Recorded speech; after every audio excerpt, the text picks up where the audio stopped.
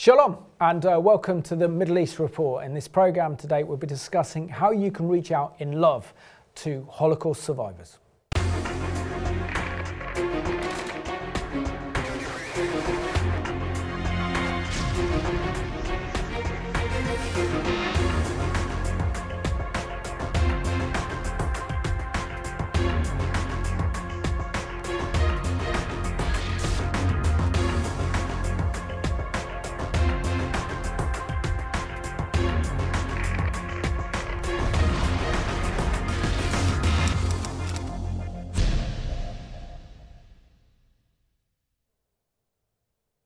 Warm welcome to the program, and today's special guest is originally from the Midlands, but he's now based up in Liverpool. His name is Pastor John Hemus, who is a pastor at the Apostolic Church in Liverpool and also does great work for the International Christian Embassy Jerusalem. John, I know that you've been on another program I do called Jerusalem Dispatch, but it's great to have you in your own right on the Middle East Report. It's wonderful to be here, Simon. Thank you. Absolutely, and I'll let you off being an Aston Villa fan, a lifelong Aston Villa fan.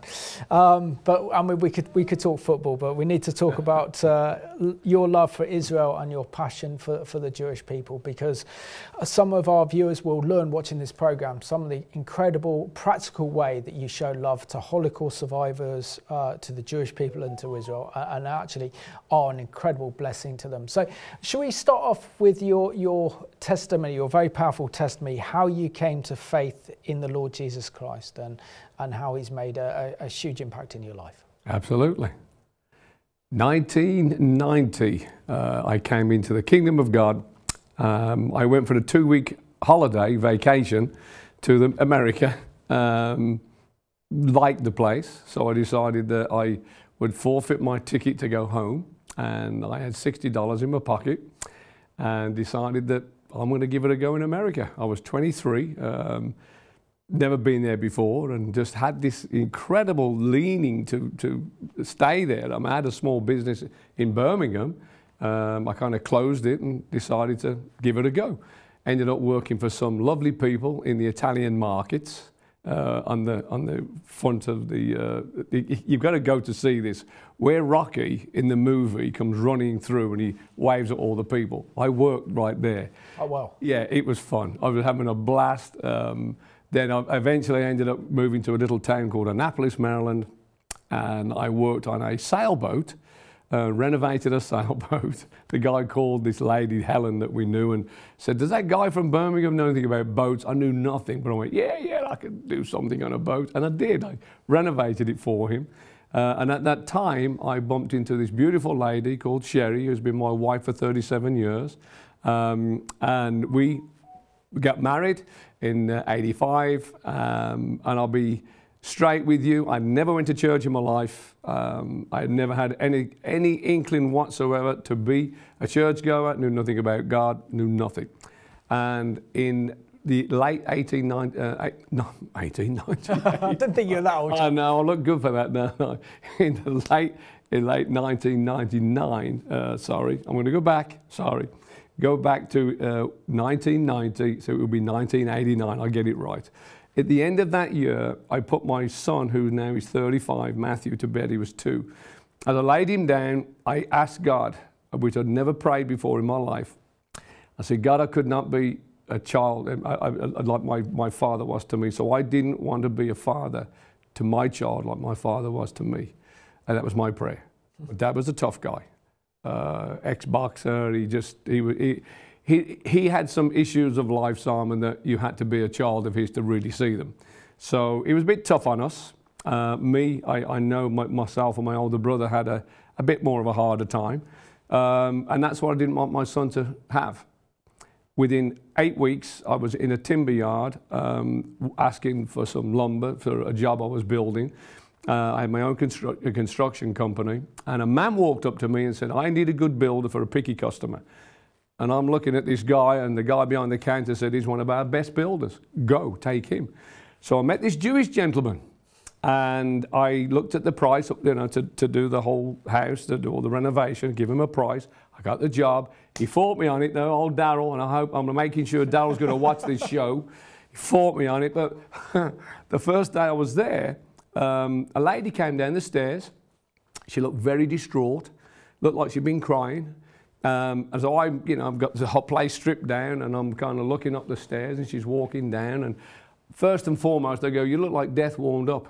And that's kind of my ways when I was a younger man. Very straightforward, could see something and said it. And she said, "My husband's just passed away, and I know the people of this house are helping me take care of me, the grief and what have you." So I'm like, "Oh, God, give me a shovel. I'll get in the hole. I'll dig it myself. Don't worry about it." And she said this. She said, "But I know where my husband is." She said, "My husband was baptized. He was filled with the Holy Spirit of God, and I know he's okay." And I'm staring at this woman thinking, "Do you smoke things in the morning, lady? Just drink something a bit heavy in the..." I have no idea what I'm listening to. So the next thing is, Darryl comes home and he comes down the stairs and he says, straight out of his mouth, "Do you know why you're at my home?" And I'm looking at him, got all the framework done, and we're working in there. And I looked at him and I went, "You know why I'm here?" And he went, "You have prayed and God brought you to my house." Simon, you could have blew on me, I would have fell over. It was powerful. So my older brother was kind of there with me, and Paul was like, "You've been doing what?" He shouts across and I'm like, "Oh, all I'm going to do is tell my older brother I've been praying." So I was like, "Get the tools, you go home, and I'll stay and talk to Darryl." And he invited me to an Apostolic Church that Sunday. Never been to church in my life. My lovely, beautiful wife was a good Catholic girl. So she went, and I'll be literally lying in bed on a Sunday morning going, "Say one for me," whatever you do when you go there. So then I come home and tell my wife, I'm going to an Apostolic Church on Sunday. So she's like, the place is going to be on fire if you get there, So I didn't go out. Really interesting. I hung around with a whole bunch of Scousers, Liverpool people, called the McAteer family. Jason played for Liverpool. Oh, yeah, of course. Jason actually worked for me for several months. Absolutely useless in the building, but he could kick a ball, so there you go. That's what matters, doesn't it? No, that's what matters. And I get a phone call, "All right there, John, lad, you're coming out for a bevy." And I'm like, "No, I'm going to go business in the morning. I got something to do." And I go, "All right, we'll see you next week." So I didn't go out. I stayed at home, and I went to bed, normal time. 3:30 in the morning, Simon, was what changed my life. I had a supernatural experience like none other. I was asleep. I never forget. I woke up. I was lying on my left shoulder, and I was rocked in my sleep. I could feel something pushing me. As I opened my eyes, I had a demonic spirit standing over my face. I can still see it as I'm looking at you. Not you look like it, but I looked up and I could see a finger, a physical body, and it said, "You are mine, and you're staying with us." The most disgusting, gravelly voice. It was evil. And the only words that came out of my mouth, I just went, "Jesus Christ." And that was a shout, that was a plea for help. That demonic spirit disappeared in front of me. I watched it go into the darkness. So I'm completely freaked out. I mean, you talk about fear that you can't breathe, think. I just could not feel anything. I sat myself up on the bed, looked at the clock. It was 3:30 in the morning. As I'm sitting there, a wind came into my bedroom, like a mighty rushing wind. It was so loud, I covered my ears with my hands. I mean, I thought I was going to die. That's how loud this wind was. We lived on by the Chesapeake Bay, so I've heard hurricanes come through the bay. It sounded like that hurricane was in my bedroom. And it went on for about 10 minutes. I just sat on the edge of my bed eventually. But it was such a beautiful, it became peaceful, but even though it was such a roaring sound. And I'm sitting there going, either they're going to come through my door with a white jacket and cart me off, or this is really, some crazy stuff. And as it died down, I had a fireplace in the corner, I had a closet, and a light beam, literally of like a fluorescent tube, hit the skirting board and rose in the bedroom. So now it's 3:45 because I'm still looking at the clock. And inside of that light, it was the brightest golden white I've ever seen. I mean, burning my eyes. I got my eyes covered. So I cracked my finger open and looked, and there was a man standing in that light. That morning, I went to an Apostolic Church. Nothing was going to stop me going to, and I've never left. That was 31 years ago.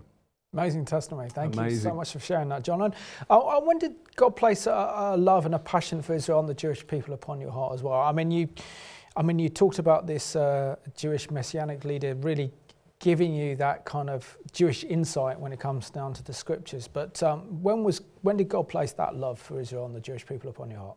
I'm going to say it was nearly immediate. I've got this gentleman who was Jewish, and I met his family and his father.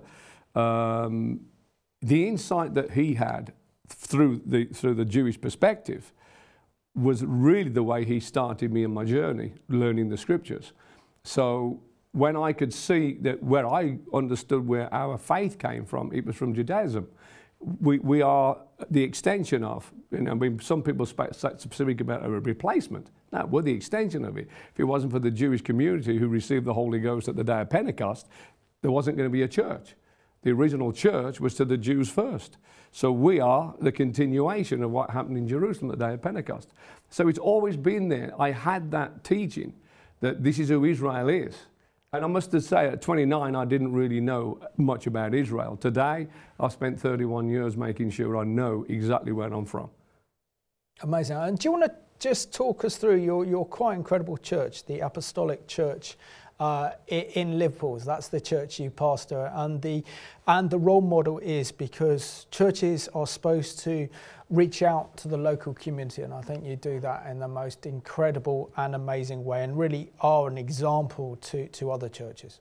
It's been a labour of love for 21 years. We're in a tough area, but in Huyton, in Liverpool, and unfortunately there are some cases there that we are up against. You've got a lot of young ladies who are having children. You've got a lot of drug and alcohol abuse. I mean, you've got a load. We tick all the boxes where we are. So when I first got there, I could see there was a need. Christianity, we are supposed to help people who are in need of food, clothing, whatever, water, whatever we need, what we can give to them. So we had this old building that probably was built in 1935. It was dedicated to the Quakers, from the Quakers to the Brethren. So it was one of their buildings back in the 30s. It gone to rack and ruin. But the original church, when I got there, there was 8 ladies from Liverpool, precious, and there's just wonderful ladies. But they bought the building for £6,000. And when I got there, it was very much, it was done to a point where you could use it. So I saw the potential of what we could do with it, and I'm a builder. So I had a quick vision in the old part of the building. I was preaching, and I had this flash of a church, a nursery, Sunday school rooms, a youth center, offices, conference rooms, and I'm like, wow. And I told the people that I was preaching to, I've just seen that. Well, that would have been back in 2002. I started the process in 2008, and everything that I've just said to you was completed by 2016. So I call it the cradle to the grave. So we have the children taken care of, so between the age of 0 to 5, and then we have outreaches for food, whatever the community are looking for. We have counsellors for mental health. We have rape counsellors. We have old age pensioners come in there and use the building. We've got such a plethora of different activities that go on for a community. And my goal always was to see if we can reach into the community. Today, we have several members of that community who have been faithful members of the church. Amazing. So your son Patrick has produced this for us, which gives us a guided tour of the Apostolic Church in Liverpool. Hi, my name is Patrick. I am a minister at the Apostolic Church of Liverpool, up in Huyton, Liverpool, and I run our business center that's on our premises as well. So I wanted to show you our facilities and talk about what we're trying to do up here and the model we're trying to lay out as an example for other churches to potentially follow as we've worked to refine it and make sure it is self-sustaining. So you'll have to excuse the traffic noise, but I'm out in the middle of the road so you can see the building. Right there is our nursery, straight ahead. So I can't take you in the nursery, safeguarding and all that. The vision was to touch people's lives from cradle to grave, and what better way to do that than by opening a nursery. So we cater to 0 to 5 years old. We have a preschool and qualified teachers. So yeah, we get to start touching lives from the very beginning. It draws in a lot of foot traffic from the community and the surrounding area. So it's a great outreach and a great business that helps support the church. And then this is our church. That's a newly built sanctuary. So coming into the church, we built this in about 2007, 2008. We're just decorating for the nursery graduation today. Hello, that's my wife. She's on the management team. And this is our church. Yep, so this was built from ground up in about 2007, 2008. Quite miraculous how God provided the materials, the labor force. It was absolutely amazing. So right now we have a nursery graduation every year for the kids going to big school. So they'll be coming in their caps and their gowns, and their parents, grandparents, guardians will all come and get to see their little ones graduate. So, and then over from the church, we have the business center. That is the old church building that was converted back in about 2011 or so. So this is the business center. It's our old church building. And that's the old sanctuary. And this is how it looks now. So there's just office spaces, rooms for hire, and upstairs are more offices. So again, it works as a good revenue stream to support the church and the ministries. This is really what's come to be what we would call a community room. So every Friday, that's when most of our community services take place. We run our own kind of a food bank. We don't require vouchers or anything like that. It's really just a matter of getting the word out there, getting people in need through the doors. And you know, they get 25, 30 pounds of groceries for, I think it's 5 pounds. We also set up for a coffee morning. We really wanted to open things up and get people out of isolation and knowing that there are people around that care and happy to chat. And Fridays, it's a day that people just look forward to getting out, who may not have anyone else to come talk to. And we're also working on debt and financial advice. And also we are in the middle of negotiating a recovery program for addiction. The nursery, the business center, the church, they all work together as a portfolio. So one business suffers, the others support. They can help fund all these different services. Yeah, so we're trying to touch lives from the beginning to the end. And the model has been successful even in a quite tough area.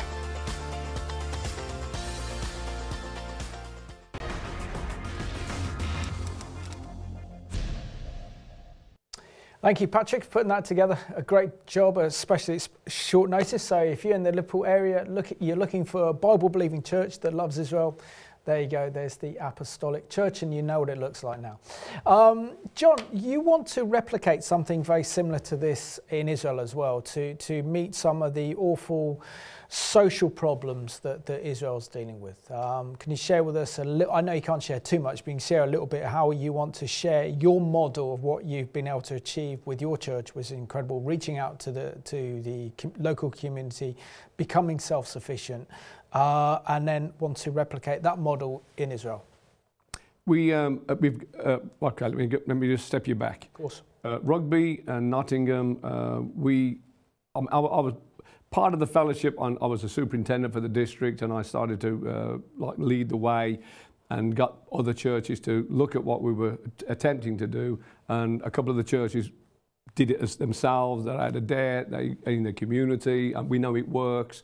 We're also waiting for Milton Keynes. We've got a large project there that my son's going to be doing for another church to do the same again. So we know it works. We've seen it work in this country.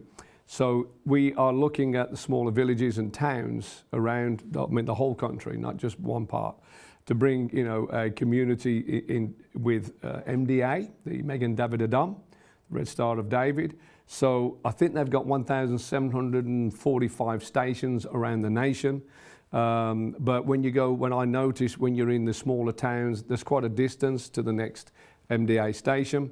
So I know of a lot of the problems. I work alongside with the UJIA and the ICEJ. They are working on a project outside of Galilee, which is going to bring in all the disenfranchised youth. But that will be that part of that area. We're going to get involved in hopefully doing something like we have done in Liverpool. So after speaking to MDA and making an offer to them that say we will renovate anything, any buildings to turn it into a community hub, and then we can put an MDA, either, you know, ambulance car or bike, or even an ambulance themselves.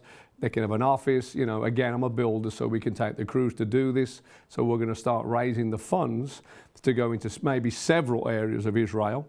And what you've just seen, what Patrick just showed you, so then we can bring in all different communities, the Arabs and the Jews together, you know, whomsoever will, let them come. So we're going to replicate, we hope and pray, what we've done also around Israel. Amazing, amazing. And can you share us the challenges that you face being a pastor? It's not easy being a pastor in this day and age. It really isn't, because of the spiritual attacks and the difficulties and so many dissensions within the body of Christ in this country and across the Western world, but also the importance of standing up for Israel and preaching the truth about Israel and the Jewish people from the pulpit. Can you share the challenges of being a church that is openly pro-Israel? We are very openly pro-Israel, and I think that is the best way to be. You know, there's no grey areas with us. That's what we do. And if you've got a problem with it, come and talk to us and we'll explain what we do.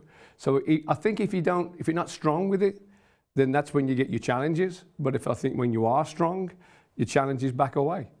What they're going to change my mind, my ideas? No, that's never going to change. So I've had some in the umbrella of Christianity make comments, you know, and literally I'm going to say this as kindly as I can, Simon, but sometimes ignorance isn't bliss. When they can't understand who the church is and where we're from, and when, you know, pray for Israel, pray for Jerusalem. I love the promise that was given to Abraham. I'll bless those that bless you. Amen. And I'll curse those that curse you.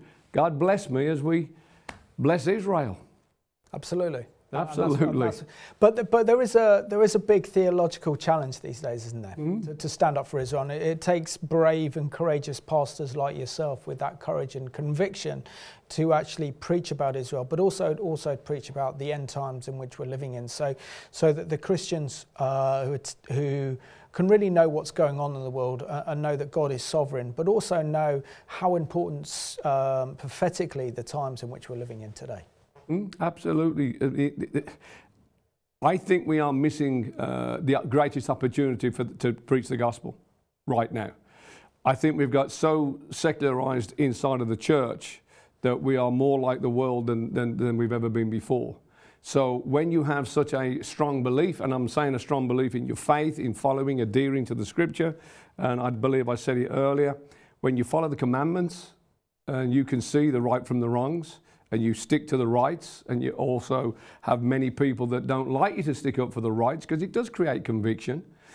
But when you understand that the commandments are God's love to his creation, so the creation doesn't hurt itself and then one another. So I'm in that position that, you know, I do get the odd shots coming across the bow, but I'm not going to change, Simon. So if you want to know who we are, and I always say this, just ask us. So I am looking at, you know, the world of Christendom we are now involved in. It's not like it used to be. People are frightened to speak up. People are frightened to actually say what they feel and think. I think when you know what you feel and think, and it's that clear, people are more interested to find out why you're so strong than you won't really tell them the truth. So I'm not going anywhere. My church is very much a pro-Israel church, but I'm also pro, you know, the Arabs. I mean, I will help anybody. You know, even our food bank, we have a lot of the immigrants come through us. I mean, there's never a divide in my mind or heart. I've been to the school in Akko that UJIA have. I've been there with the Muslim teachers and the Jewish teachers, and the children are mixed. When you hear their perspective of things, we want to help everybody, because once you can get cohesion, we'll get peace. Amen. Amen to that. And John, can you share with us your story of how You have a tremendous love for Holocaust survivors because you've been involved with the International Christian Embassy Jerusalem with helping to renovate the homes of Holocaust survivors. So can you share a little bit about how that started and the difference that has made in their lives and the difference it's made in your lives? Huge difference in our life. When we was there 3 years ago, obviously I would have been back a lot more, but because of the lockdown, it wasn't happening. Again, going to the foundation of how I got into the kingdom of God, the man who taught me, it was a Jewish man, still had his feast with his family, but he was a Christian. So that was the original foundation for me. And then obviously meeting his father, I mean, I loved his father, Julian. I mean, just this dear old man, and you know, he just had, I'd never really met anybody Jewish in a sense. You know, I'm from Birmingham, and we don't have massive Jewish communities in Birmingham, even when I was a young man in the 60s and the 70s.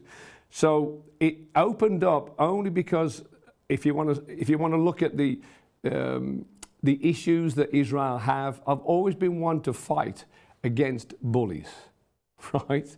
So I've always had this, well, why can't Israel fight for themselves?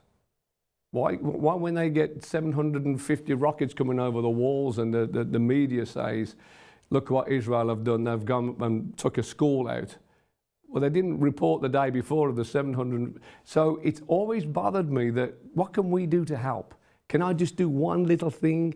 And I always feel that one little thing can turn into 2 to 8 to 20 to 100 to 1,000 and onwards. So that's always been my goal, is to get into Israel, see where I can help. And it began when we went to Haifa for the Holocaust survivors. Excellent. Let's have a look now at, this is called Encounter Israel, Haifa Home for Holocaust Survivors, and this is produced by ICJ.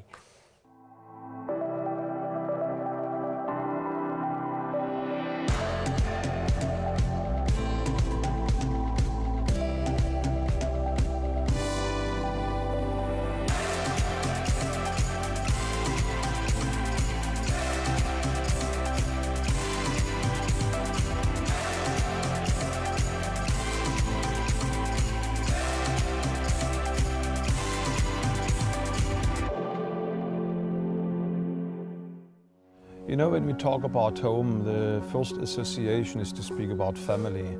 And this home indeed has become family for the survivors.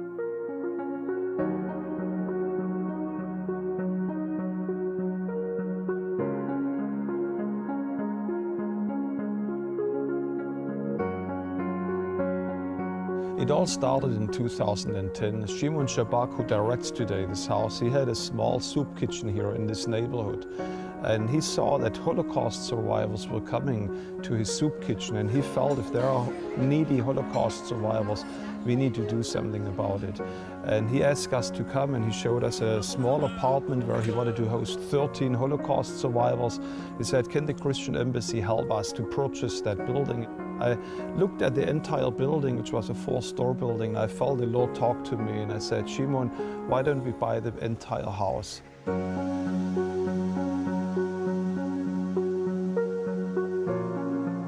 I was driving away from Haifa and thought, oh my gosh, what did I do? And how do we ever get this money together?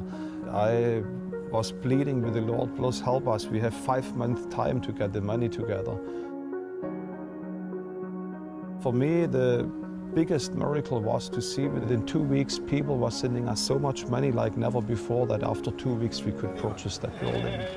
And within those 5 months which we had, we could even purchase 2 buildings.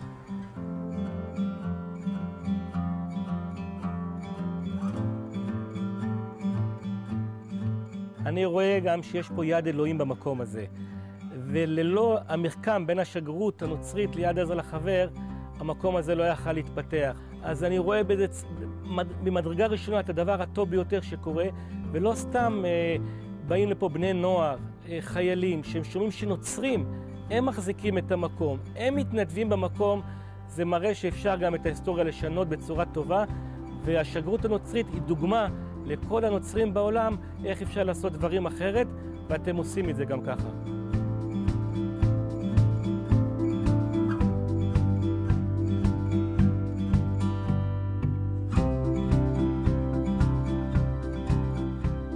what I could see is that this house is providing an inner healing to those people to deal with their past in a positive way.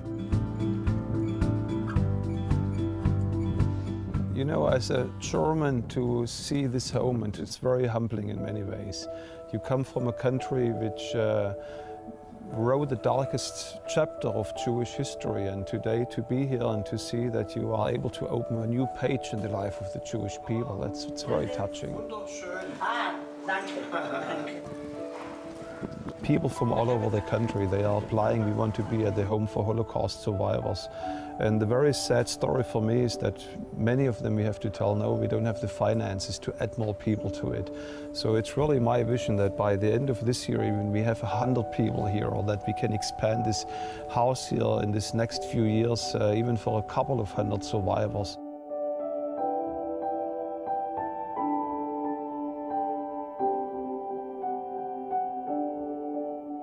Time is running out in Israel, and we need your help to continue this operation here in Haifa and even to expand it. The keys are in your hand. Please help us to open the door and welcome them home.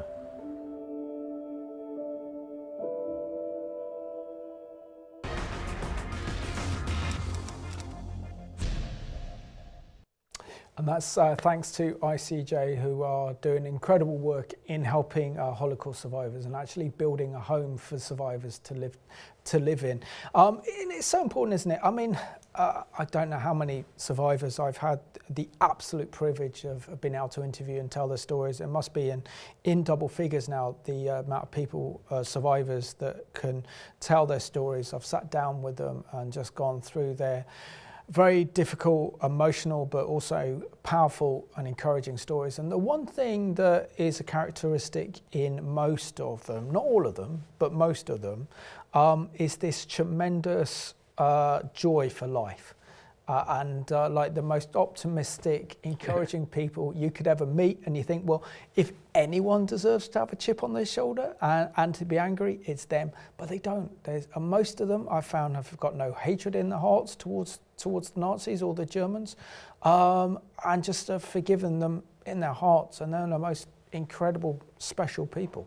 What's your experience of meeting and helping to renovate the homes of survivors? That's everything you've just said, Simon, is what I saw, and it was, look, I actually recognise some of the faces too. When we went there, there was, you can't believe what they went through, and when you actually sit down one-on-one, we just wept. I mean, you got these roughy-tufty builders who are just weeping, you know. It was amazing. But just to hear the atrocities.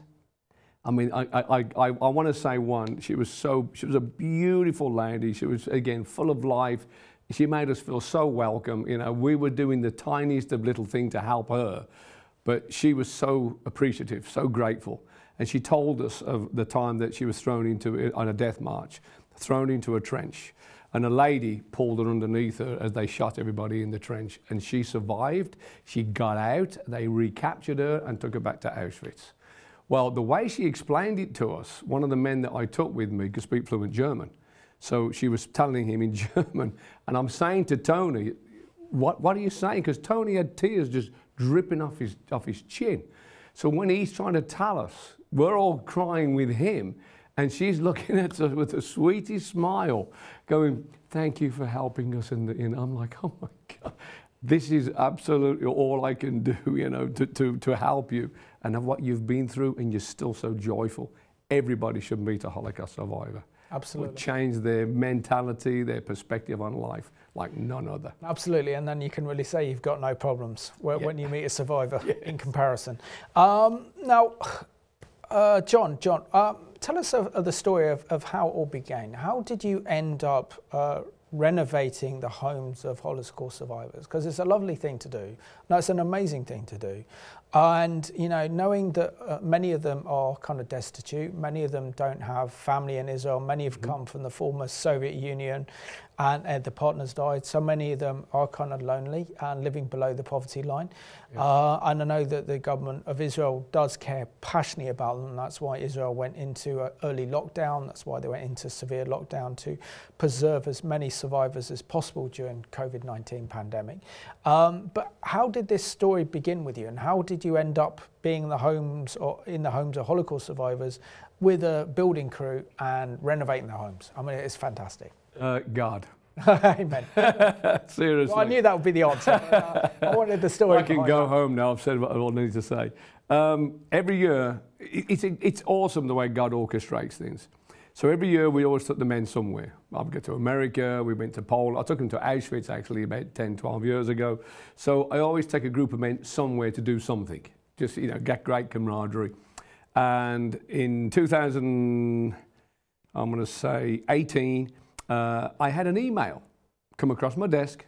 I had no idea who the ICEJ was, but it was from Will, who was the project manager at the Haifa home. And it was, we need builders, we need sewing supplies, and I just looked at this email, and I don't know how I got it, seriously. So I just hit reply, what do you need? Comes back, we need a building crew, this is what we're doing, and I said, give me blueprints, and he gave me the blueprints. I looked at them, and again, I've been in the construction industry for 40-something years. I looked at these prints and went, not a problem, we can do that. So I make an announcement from the pulpit and say, men, or women, we're going to Israel, we're going to go and do some Holocaust survivors' homes. So that was this door that opened. We arrived, we spent 14-hour days doing all the construction for them. But they're one of the greatest things I've ever experienced. And I've experienced a lot of things, Simon, but this was so meaningful. I mean, you talk about personal satisfaction, you can't put this on any type of level. It's just awesome. So that was when ICEJ and I met. So now I'm obviously a member of I'm on the leadership with them, but I'm about to also go back into the Haifa home. I'm going next month to see what else we can do for them. So you know what, I'd even go and live there. And this is renovating the apartments of Holocaust survivors. The ICEJ Haifa Home for Holocaust Survivors, an assisted living care facility where elderly Holocaust survivors experience a loving family environment. Since 2009, through the love and support of Christians around the world, ICEJ has had the privilege of taking care of Holocaust survivors in this unique home. And in 2018, we launched an exciting renovation and expansion called Project Upgrade.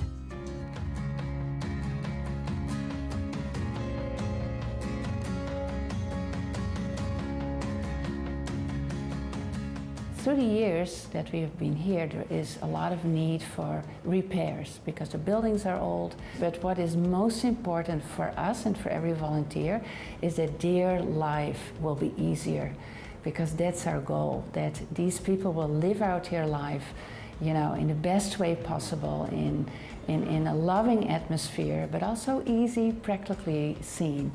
My name is John Hemus, and we live in Liverpool, England.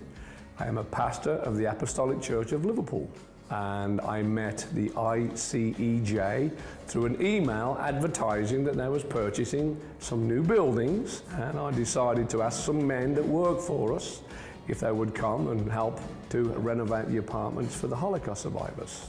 It's quite emotional to see that the thanks and just the appreciation that we see. If you can understand when you see somebody that has been through so much trauma and hurt and pain, and you can do something to help, that's, a tiny, tiny drop of the ocean. But it's been very emotional, and I'm not going to say no more.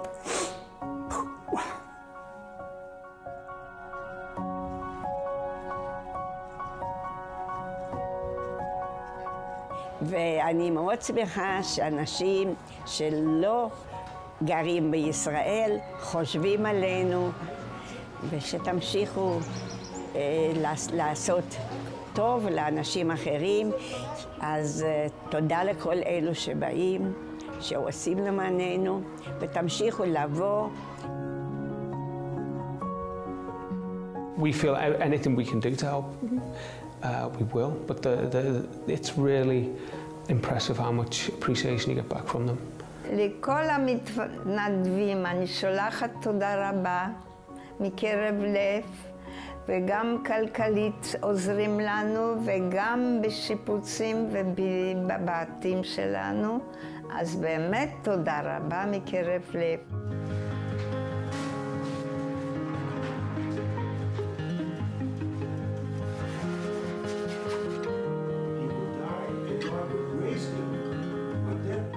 Three times a week we come together for prayer, for worship, for just praying for one another, sharing, and these times are always very powerful because we always tell people we are here to build walls and we're here to, you know, put in screws and repair stuff, but our impact is so much deeper, and we see that the impact is not just here in the home itself, but that also the volunteers that come are deeply impacted in their own lives. Hearing the Holocaust survivors' stories, it's pure inspiration, and it makes me want to do good for the rest of my life. Fantastic reaction to see the all different nations, everybody. We have Germans, we have Swiss, the English, the Dutch, and I would hope that anybody that watches this from anywhere would want to be involved in this. This work is phenomenal, it's fantastic. To see everyone working together with the same accord in one place, I love it. And we will be back quicker than later, sooner than later. Support the ICEJ Haifa Home for Holocaust Survivors by visiting icej.org/Haifa.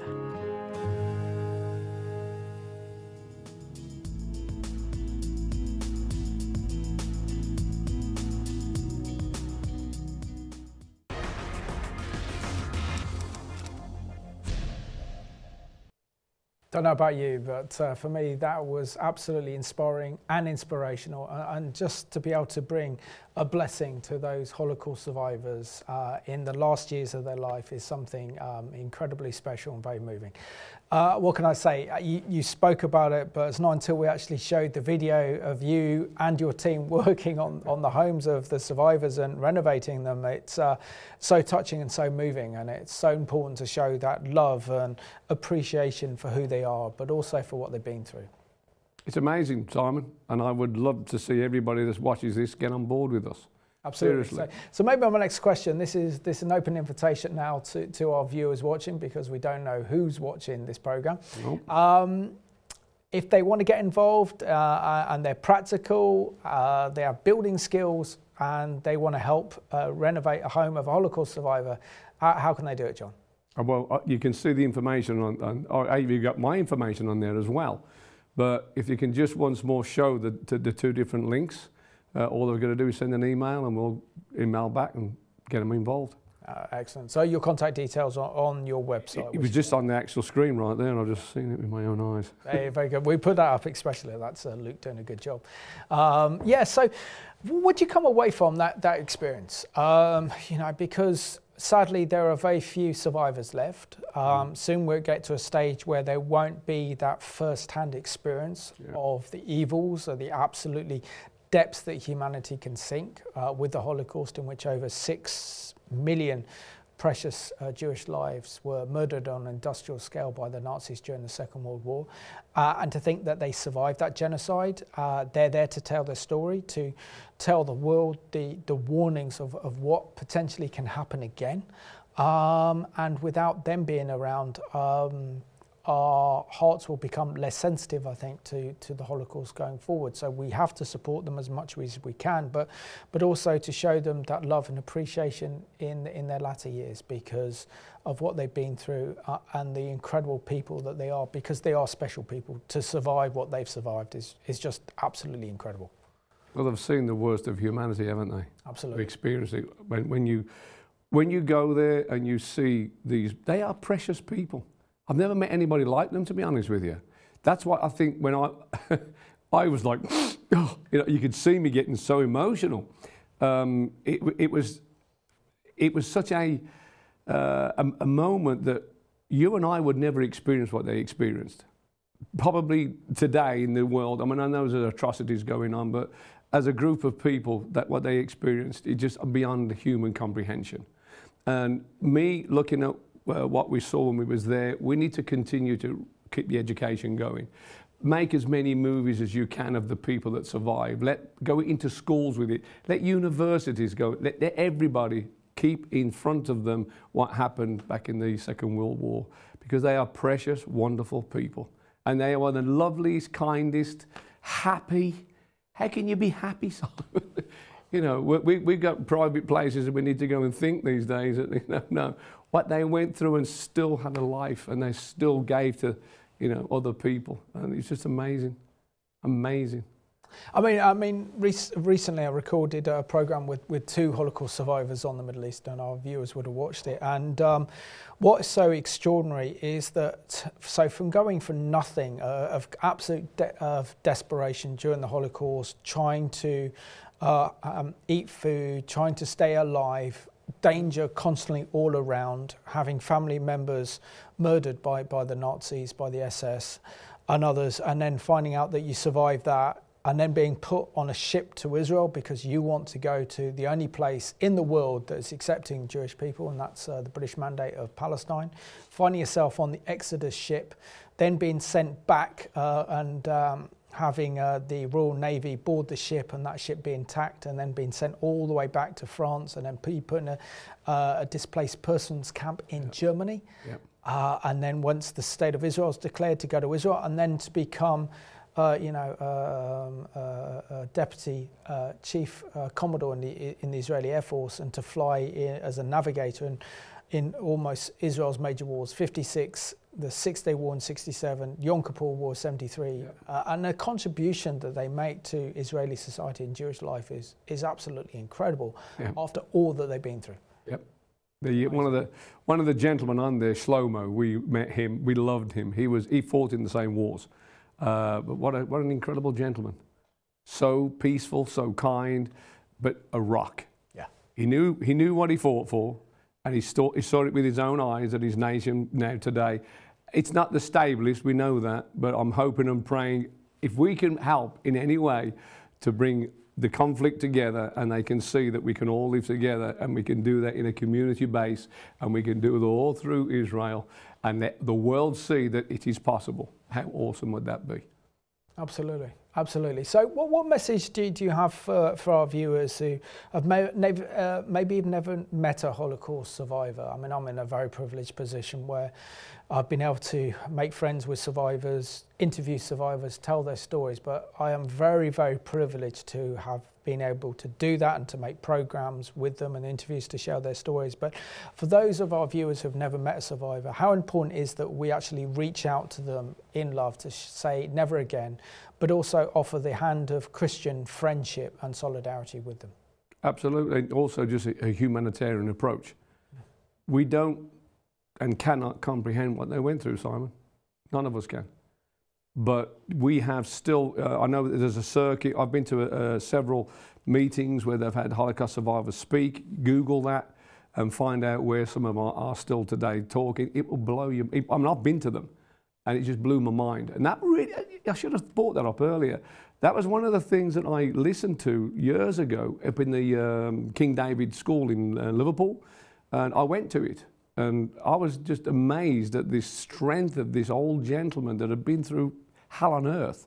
And he was just this solid human being that had become successful in life. And does he deserve to be bitter and angry? Of course he does. But they decide not to. They decide to be forgiving. And when I would listen to this gentleman, I'm like, I got to go and meet more. And that's exactly what happened when we got to Haifa. And what role do you think Christians can play in this? Because clearly we know that that generation, in the Christian evangelical generation, the 1930s and 40s, let down the Jewish people. I can only think of the Evian conference that took place, I think, in France in 1938, where the world turned their back on the Jewish people. They rejected or even wanted to accept Jewish people to come in their country. You know, Britain is a classic example of that. With the British Mandate, we could have saved maybe over 1 million Jewish people from the Holocaust if we didn't have the green and white papers and we didn't restrict Jewish immigration in the time when they needed them most.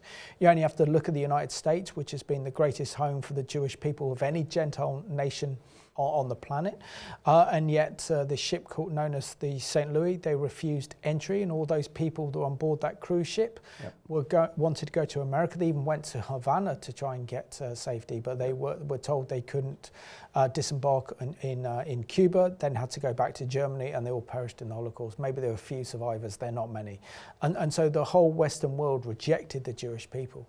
How important is it that we write a new chapter in Christian-Jewish relations, particularly as it relates to these amazing people who are the survivors? It's vital. What's amazing, though, is the Israelites are God's people. Amen. Simple. Again, I look at this as a spiritual battle too. Darkness has always come against Israel, always. Darkness detests the people of God. Christianity, the world still has that detestability towards Christianity. But Jesus said it himself. They're going to hate you because they hate me. He's very clear. You know, we're going to have a fight on our hands. So when you look at the darkness, everything that's always come against Israel, go back 4,000 years, when Abraham walked around Canaan and God promised him, your descendants will live here, they'll outnumber the sand on the seashore and the stars of the heaven. We know whose land it is. It was given to them. It's a God-mandated, given land. So today, we still see them in their own land, but they have been through thousands of years of complete nightmares. Yes, they was rejected, but God said, I'm going to bring them back to their place. And that is what's been happening since 1948. They are coming home to their land. And the awesome thing is, if you and I can make any difference, then this TV show, the listeners today, we can get together and make a huge difference for Israel. And I'd love to see that happen. Well, I think you do that anyway, John. Trying. From everything you're doing and all these proposals and your work with Holocaust survivors, I think that's what you're doing, and that's why I wanted you on the program to be an example, an inspiration to people to realise what you can do just by standing up for the truth, just by loving the Jewish people and loving the Holocaust survivors in particular. I know that you have a special love for, and the power that has in their lives. What impact has it made in the survivor's life to know that you've gone into their homes that are probably been a bit, need a lot of attention, they need that renovation, so they have lovely new homes to go in. What's their response after you do that? You've just got to see that for yourself. I know a lot of them come from quite deplorable conditions when they've come back into the country as well. To have what they have, and again, you've got to go and see that nice little apartment. You know, they get 3 wonderful meals a day. I mean, people can sponsor the actual home. People can sponsor an apartment. And again, go through the ICEJ channel to see that. But the gratefulness, the attitude they have towards you, you can't get that in any other society. You really can't, Simon. And I've looked for it and I've never found it. They have proven to me that humans can have such an incredible forgiveness for somebody that was so demeaning and derogatory to that nation and what they did, and they still don't hold it in their hearts. That changed me. To see that and go, I've got no complaints. I've got no issues of life whatsoever. That's what changed my thinking. To see somebody like that with no animosity, no hate, no anger. And I still always say they kind of should have had that ability to turn around and go, I can't believe you did this to us. But they don't. They've moved on in life. They're not victims. They're survivors, and they are victorious. Absolutely, and it's about victorious living as well, isn't it? Yeah. So within 30 seconds, how can our viewers that maybe in Liverpool are looking for a church, attend your church, and how can they get involved with your work in helping survivors? Well, with the website, I'm looking at it now. Come and visit us. You can attach an email to that website and talk to us. We have people that man that site. Come and visit us if you want to come and see the reality of God too. We have many, many miraculous events. We've had cancers. We've had different diseases healed completely. I mean, we've got even medical records. So if you're in the local area of Liverpool, or if you're passing through, come and see us. John, I want to thank you so much for being my special guest on the Middle East Report, and thank you for sharing your amazing work and what you do. Love it. Well, thank you very much, Simon. Been a pleasure to be with you again. Pleasure. And I want to thank you for watching this program at home, and I think it's absolutely imperative that as Christians with a heart and a love for Israel and the Jewish people, that we reach out to Holocaust survivors. There's not many of them left, and what better way that they can finish the end of their lives on this earth by showing them the Christian love that they deserve. Because after all, they have been through so much. And what a nicer way to actually show that love by renovating their homes and making it really nice places for them to live. So I want to thank you to all the Holocaust survivors. They're bravery, encouraging, telling their stories. Please continue to pray for them. And thank you for watching this edition of the Middle East Report.